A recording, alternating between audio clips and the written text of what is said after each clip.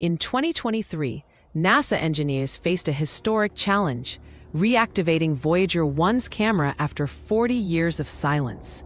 The probe, now 14.5 billion miles away, had its imaging system disabled in 1990 to conserve power.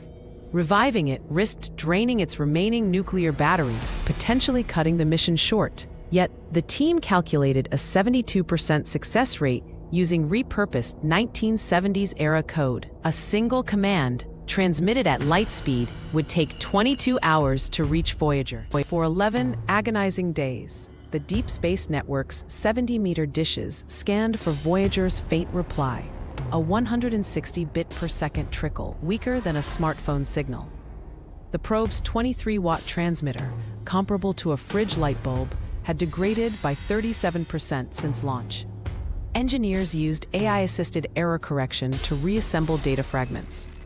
Finally, a spike at 8,420 MHz, Voyager's carrier wave appeared, the signal strength, -154 dBm, barely above cosmic background noise. The camera's 800 by 800 pixel CCD, revolutionary in 1977, returned a grayscale mosaic taking 48 minutes to transmit.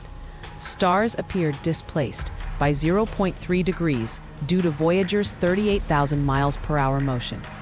Most shocking, the sun now measured just 0.00003% of its original brightness, a barely visible speck. Computer analysis revealed an unexplained 4.2-degree tilt in the camera's orientation, suggesting possible micrometeoroid damage during its passage through the heliopause in 2012. Astrophysicists discovered Voyager had veered 186,000 miles off course, equivalent to missing Earth by 7.5 times its diameter. The deviation suggested an unmodeled force, perhaps interstellar magnetic fields or dark matter interactions. Most perplexing was its speed increase of 0.001 mph per year, impossible under known physics.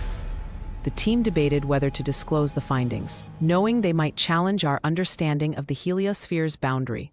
The mission log simply noted, "Anomaly unresolved."